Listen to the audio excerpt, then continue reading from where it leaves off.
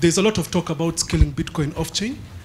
Don't you think that going that route will open it up to the challenges you've been talking about in terms of open and borderless platforms?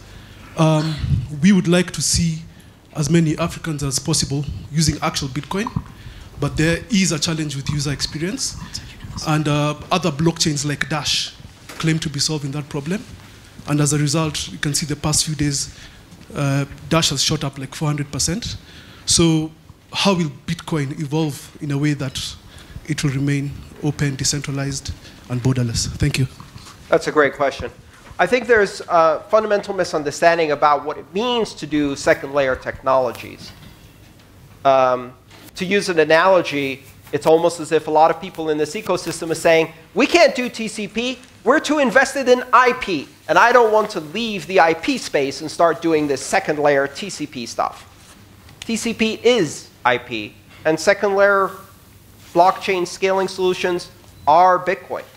If you're doing Lightning Network, or using Tumblebit, or any of the other platforms that are being suggested as second-layer channels for very rapid, high-scale, low-cost transactions between participants, what the participants are exchanging is Bitcoin transactions. Not only are they exchanging Bitcoin transactions, but these second-layer technologies are fundamentally trustless.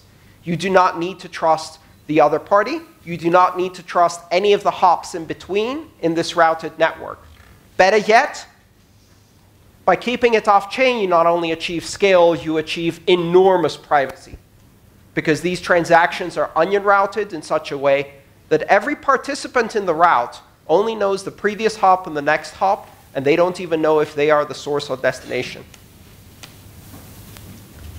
Second-layer technologies offer us a way to scale dramatically, and they're not replacing on-chain transactions. They're magnifying the scale of on-chain transactions by a factor of 100 or 1,000 or even more. And so we will need to also scale on-chain transactions. Now, this is hard to do. And the reason it's hard to do on Bitcoin is because no one's in charge. And that's a feature, not a bug. If someone was in charge, they could make easy changes.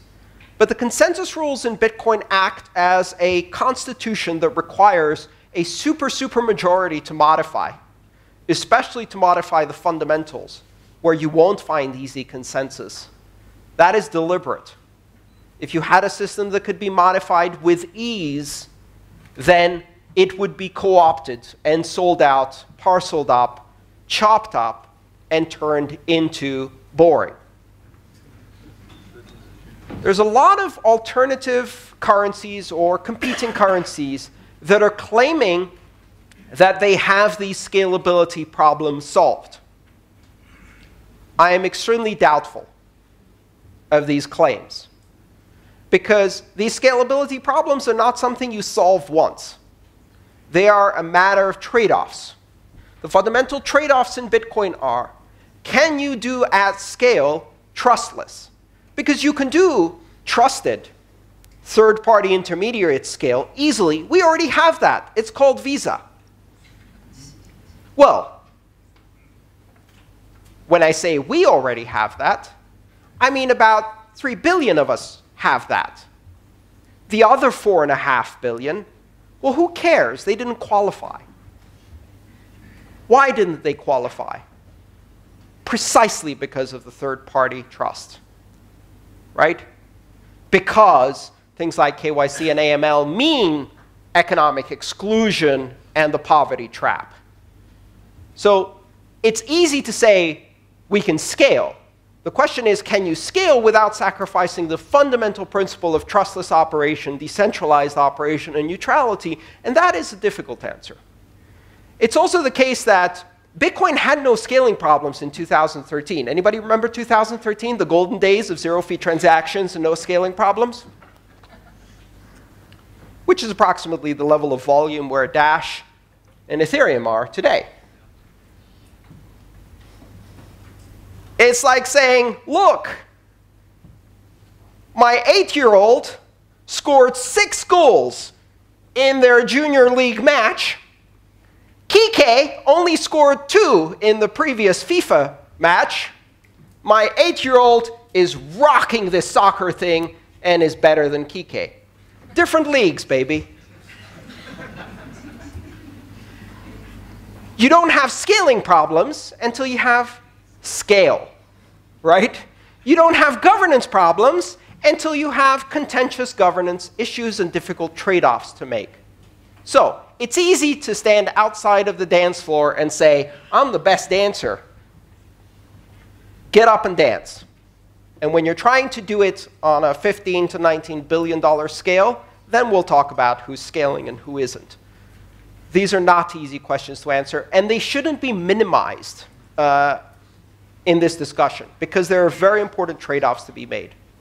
All right, let's take another question. In the future, right, do you see Bitcoin consolidating as a real digital asset, as a medium to store value? Yeah. Because given the rise of the altcoins, right, there is competition there, right? Yes. Which is fair enough, right? As you say, it's a free market. So yes, absolutely. And as such, some of these altcoins will probably be used for microtransactions, micropayments, right? Maybe. Because as of today, Bitcoin has, one of the issues with Bitcoin is the higher cost of transactions, right? Yes. I remember I transferred Bitcoin to myself the first time as a test.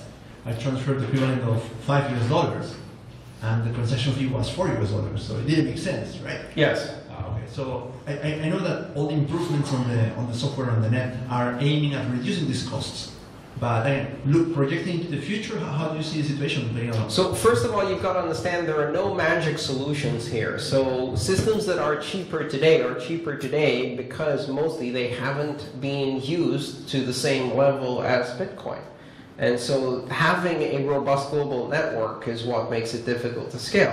When they have robust global networks and as many users, as many transactions, what happens is they start to run into the same problems. They're following the same path. There is no magical other path full of daisies and unicorns and puppies where no problems exist. There are tough choices. Now, they can make different choices. They can make choices like, we'll keep transactions cheap, but cause the network to centralize so it's easier to control and apply censorship and corporate control over it. That's a choice that might be made, and those might be cheaper. But the more they do that, the more they become like PayPal and Visa, and guess what? We already have PayPal and Visa. They're far more efficient and will always be far more efficient as long as they exclude 3 or 4 billion people from the economic system. That's not what Bitcoin's trying to do. So I think Bitcoin is already showing it's very robust for store of value. It's very robust for censorship resistance. It's very robust for decentralization and maintaining the consensus rules. And we haven't really seen any of these systems be very seriously attacked from multiple very large organizations or governments. But we will. That will happen. And so we'll see if Bitcoin can survive that. But I think it can also be a medium of exchange with technologies like Lightning Network. It's not so easy to do these things. It appears easy.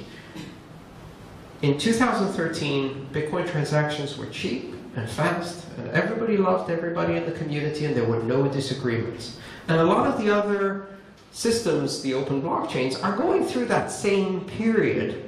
But as they try to get bigger and they run into these difficult questions of how do we scale without compromising the principles, disagreements come up. And the community is no longer so happy. And then when you have disagreements, you have governance problems. So, you know, I'm not afraid of competition. This is a wide open ecosystem, and every one of these open blockchains is making different choices, and these choices make it more or less suitable for different types of applications. So let us compete. The nice thing is that the entire ecosystem of cryptocurrencies is growing very, very fast. And they're feeding innovation off each other, so it's a very exciting time. You know, there is one class of currencies that is not innovating at all, and that's national currencies. They stopped innovating in 1650, approximately. And since then, really not much innovation, right?